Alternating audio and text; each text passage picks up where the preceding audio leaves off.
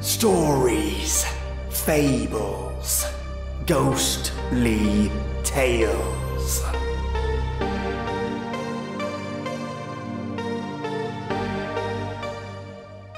The story of Tuan Mac Cairill. It is the continuation of the last episode, where I covered chapters 1 through to 5, so if you're coming in halfway, you might want to bounce back one episode. And in this half of the story, we learn more about Tuan Mac Cairill's genealogy and past lives. Without keeping you waiting, let's jump right in. There I dreamed, and I saw myself changing into a stag in dream, and I felt in dream the beating of a new heart within me, and in dream I arched my neck and braced my powerful limbs. I awoke from the dream, and I was that which I had dreamed. I stood a while stamping upon a rock, with my bristling head swung high, breathing through wide nostrils all the savour of the world. For I had come marvellously from decrepitude to strength. I had writhed from the bonds of age, and was young again. I smelled the turf and knew for the first time how sweet that smelled, and like lightning, my moving nose sniffed all things to my heart, and separated them into knowledge. Long I stood there, ringing my iron hoof on stone, and learning all things through my nose. Each breeze that came from the right hand or the left brought me a tale. A wind carried me the tang of wolf, and against that smell I stared and stamped. And on a wind there came the scent of my own kind, and at that I belled. Oh, loud and clear and sweet was the voice of the great stag. With what ease my lovely note went lilting. With what joy I heard the answering call. With what delight I bounded, bounded, light as a bird's plume, powerful as a storm, untiring as the sea. Here now was ease in 10-yard springings, with the swinging head, with the rise and fall of a swallow, with the curve and flow and urge of an otter of the sea. What a tingle dwelt about my heart! What a thrill spun to the lofty points of my antlers! How the world was new! How the sun was new! How the wind caressed me! With unswerving forehead and steady eye, I met all that came. The old lone wolf leapt sideways, snarling and slunk away. The lumbering bear swung his head of hesitations and thought again. He trotted his small red eye away with him to a nearby brake. The stag of my race fled from my rocky forehead. All were pushed back and back until their legs broke under them, and I trampled them to death. I was the beloved, the well-known, the leader of the herds of Ireland, and at times I came back from my boundings about ire. For the strings of my heart were drawn to Ulster, and, standing away, my wide nose took the air, while I knew with joy, with terror, that men were blown on the wind. A proud head hung to the turf then, and the tears of memory rolled from a large bright eye. At times I drew near, delicately, standing among thick leaves, or crouched in long-grown grasses, and I stared and mourned as I looked on men. 4 Nemad and 4 couples had been saved from that fierce storm, and as I saw them increase and multiply until 4,000 couples lived and laughed, and were riotous in the sun. For the people of Nemad had small minds but great activity. They were savage fighters and hunters. But one time I came, drawn by that intolerable anguish of memory, and all of these people were gone. The place that knew them was silent. In the land where they had moved, there was nothing of them but their bones that glinted in the sun. Old age came on me there. Among these bones, weariness crept into my limbs. My head grew heavy, my eyes dim. My knees jerked and trembled, and there the wolves dared chase me. I went again to the cave that had been my home when I was an old man. One day I stole from the cave to snatch a mouthful of grass, for I was closely besieged by wolves. They made their rush, and I barely escaped from them. They sat beyond the cave staring at me. I knew their tongue. I knew all that they said to each other, and all that they said to me. But there was yet a thud left in my forehead, a deadly trample in my hoof. They did not dare come into the cave.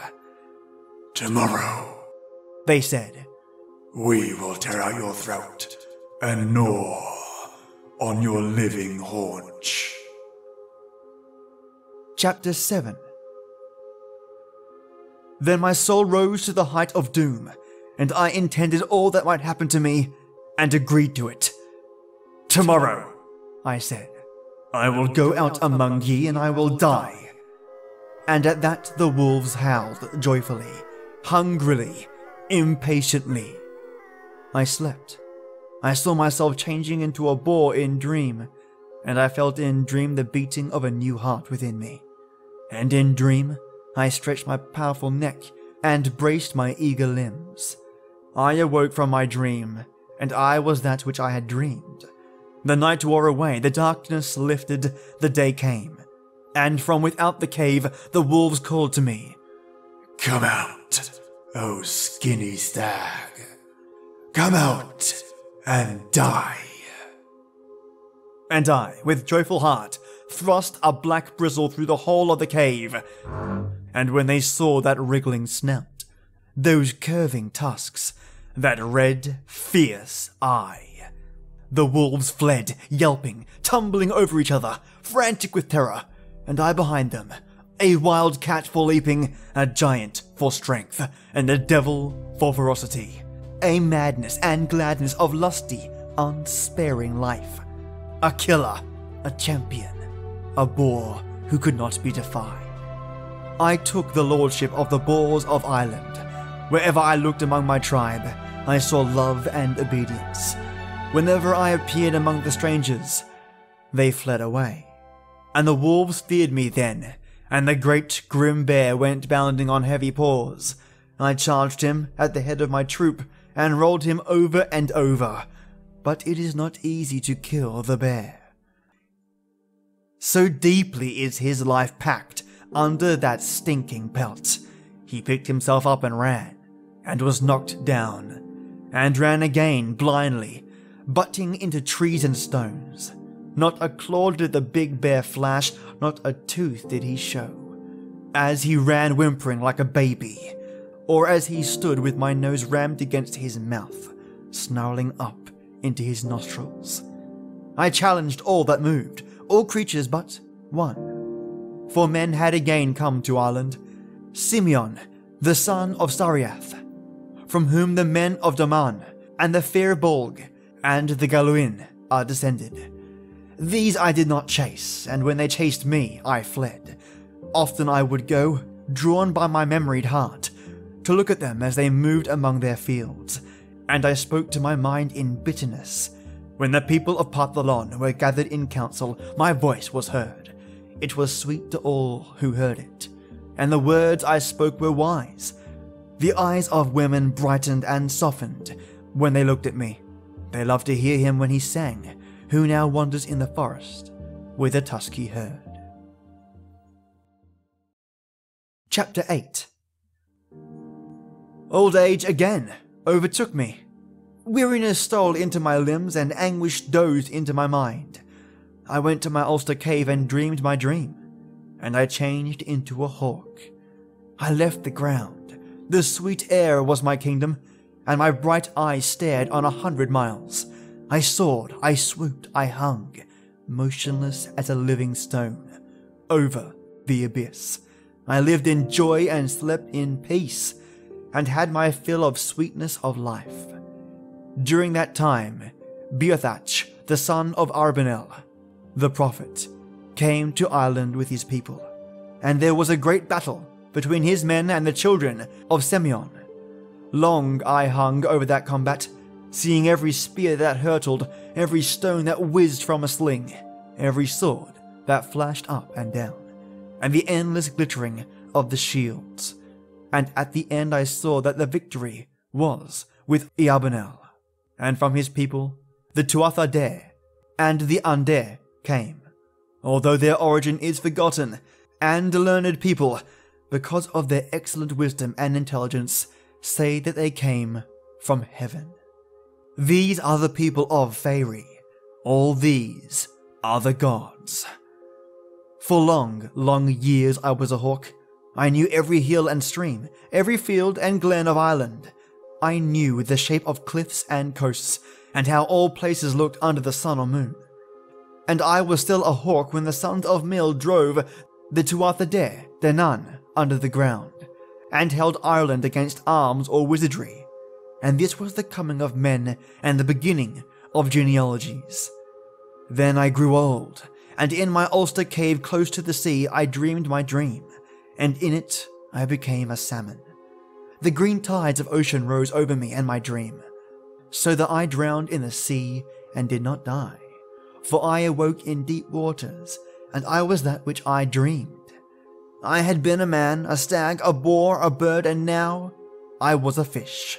In all my changes I had joy and fullness of life, but in the water joy lay deeper, life pulsed deeper. For on land, on air, there is always something excessive and hindering, as arms that swing at the side of a man, and which the mind must remember. The stag has legs to be tucked away for sleep, and untucked for movement, and the bird has wings that must be folded and pecked and cared for. But the fish has but one piece from his nose to his tail. He is complete, single, and unencumbered. He turns in one turn, and goes up and down and around in one sole movement. How I flew through the soft element, how I joyed in the country where there is no harshness, in the elements which upholds and gives way, which caresses and lets go, and will not let you fall, for man may stumble in a furrow, the stag tumble from a cliff, the hawk wing-weary and beaten, with darkness around him and the storm behind, may dash his brains against a tree. But the home of the salmon is his delight, and the sea guards all her creatures. Chapter 9. I became the king of the salmon, and with my multitudes I ranged on the tides of the world. Green and purple distances were under me, green and gold the sunlight regions above. In these latitudes I moved through a world of amber, myself amber and gold. In those others, in a sparkle of lucent blue I curved, lit like a living jewel. And in these again, through dusks of ebony all mazed with silver, I shot and shone, the wonder of the sea. I saw the monsters of the utmost ocean go heaving by, and the long lithe brutes that are toothed to their tails, and below were gloom dipped down on gloom, vast, livid tangles that coiled and uncoiled, and lapsed down steeps and hells of the sea, where even the salmon could not go. I knew the secret caves where ocean roars to ocean, the floods that are icy cold, from which the nose of a salmon leaps back as at a sting, and the warm streams in which we rocked and dozed and were carried forward without motion.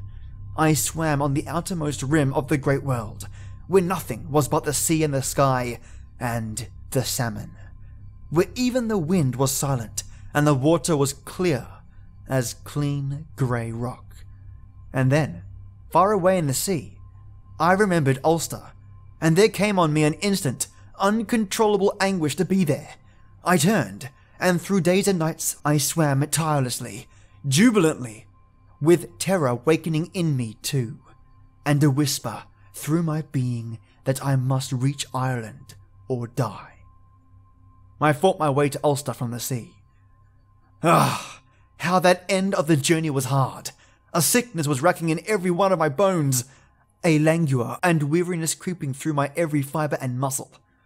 The waves held me back and held me back. The soft waters seemed to have grown hard, and it was as though I were urging through a rock as I strained towards Ulster from the sea. So tired I was. I could have loosened my frame and been swept away. I could have slept and been drifted and wafted away, swinging on grey-green billows that had turned from the land and were heaving and mounting and surging to the far blue water. Only the unconquerable heart of the salmon could brave that end of toil. The sound of the rivers of Ireland racing down to the sea came to me in the last numb effort. The love of Ireland bore me up. The gods of the river trod to me in the white-curled breakers, so that I left the sea at long, long last, and I lay in sweet water in the curve of a crannied rock, exhausted, 3 parts dead, triumphant. Chapter 10. Delight and strength came to me again, and now I explored all the inland ways, the great lakes of Ireland and her swift brown rivers. What a joy to lie under an inch of water, basking in the sun, or beneath a shady ledge to watch the small creatures that speed like lightning on the rippling top. I saw the dragonflies flash and dart and turn with a poise, with a speed that no other winged thing knows. I saw the hawk hover and stare and swoop. He fell like a falling stone, but he could not catch the king of the salmon. I saw the cold-eyed cat stretching along a bough level with the water, eager to hook and lift the creatures of the river. And I saw men. They saw me also. They came to know me and look for me. They lay in wait at the waterfalls up which I leapt like a silver flash. They held out nets for me. They hid traps under leaves. They made cords of the colour of water, of the colour of weeds. But this salmon had a nose that knew how a weed felt and a string felt. They drifted meat on a sightless string, but I knew of the hook. They thrust spears at me, and threw lances which they drew back again with a cord. Many a wound I got from men, many a sorrowful scar. Every beast pursued me in the waters and along the banks. The barking, black-skinned otters came after me in lost and gust and swirl. The hawk and the steeped-winged, spear-beaked birds dived down on me, and men crept on me with nets the width of a river, so that I got no rest. My life became a ceaseless scurry and wound and escape, a burden and anguish of watchfulness, and then I was caught. The fisherman of Cairill, the king of Ulster, took me in his net. That was a happy man when he saw me. He shouted for joy when he saw the great salmon in his net. I was still in the water as he hauled, delicately, and I was still in the water as he pulled me to the bank. My nose touched air, and spun from it as from fire. I dived with all my might against the bottom of the net, holding yet to the water, loving it, mad with terror that I must quit that loveliness. But the net held, and I came up. "Be quiet, king of the river," said the fisherman. "Give in to doom," said he. I was in air, and it was as though I were in fire. The air pressed on me like a fiery mountain. It beat on my scales and scorched them. It rushed down my throat and scalded me. It weighed on me and squeezed me, so that my eyes felt as though they must burst from my head as though it would leap from my body, and my body as though it would swell and expand and fly in 1,000 pieces. The light blinded me, the heat tormented me, the dry air made me shrivel and gasp, and as he lay on the grass, the great salmon whirled his desperate nose once more to the river, and leaped and leaped even under the mountain of air. He could leap upward but not forwards, and yet he leaped, for in each rise he could see the twinkling waves, the rippling and curling waters. "Be at ease, O king," said the fisherman. "Be at rest, my beloved. Let go the stream. Let the oozy marge be forgotten, and the sandy bed where the shades dance, and the brown floods sings long." And as he carried me to the palace, he sang a song of the river, and a song of doom, and a song in praise of the king of the waters. When the king's wife saw me, she desired me. I was put over a fire and roasted, and she ate me. And when time passed, she gave birth to me, and I was her son, and the son of Cairill the king. I remember warmth and darkness and movement and unseen sounds. All that happened, I remembered, from the time I was on the gridiron until the time I was born. I forget nothing of these things. And now, said Finian, you will be born again, for I shall baptize you into the family of the living God. So far the story of Tuan, the son of Cairill. No man knows if he died in those distant ages when Finian was abbot of Moville, or if he still keeps his fort in Ulster, watching all things, and remembering them for the glory of God and the honour of Ireland. And this concludes the story of Tuan Mac Cairill. I hope you all enjoyed this story. I found this absolutely riveting. I don't think I've read anything like this yet, at least of this time frame, the 1920s. I really enjoyed the adventure of the fish and the descriptions about living in the water. The deer, the bird, the man adventures of Tuan, they're all great, but I've never really had the perspective of a fish, the salmon of all creatures, explained and expressed in such a way. It's stories like this that make me appreciate the hidden beauty in as scary a place as the sea, and interpret a completely new and unique perspective to what it means to be a fish. Here I am ranting about a fish. But you can see the story of Tuan Mac Cairill definitely made an impact. Did it have an impact on you too? And which animal form would you take? If you could pick the man, the bird, the stag, or the fish, or the boar, dare I forget the boar, which one would you pick? I gotta say, for me, it would be, this is tough, between the stag and the boar, but knowing how it feels to be a human, of course, human is the smart choice. But if I had to pick another animal besides the human, I'd pick the boar. Yeah, lock it in. Definitely the boar. Strength, ferocity, and durability. So I was going to go on to the next story on Friday, The Boyhood of Fionn. But I'll wait for your feedback. If you guys and gals really enjoyed this episode, let me know.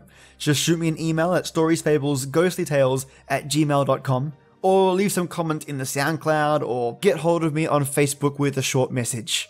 And from those comments, I'll make my decision. Whether it's creepypasta, no sleep, or some Irish folktales, or even some Japanese folktales.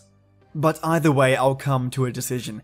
Now this Friday, I may or may not have an episode up, only because I won't be at a computer or have access to computers for about 2 to 3 days, which means uploading is going to be a little bit trickier, but I'll do my best to get an episode to you.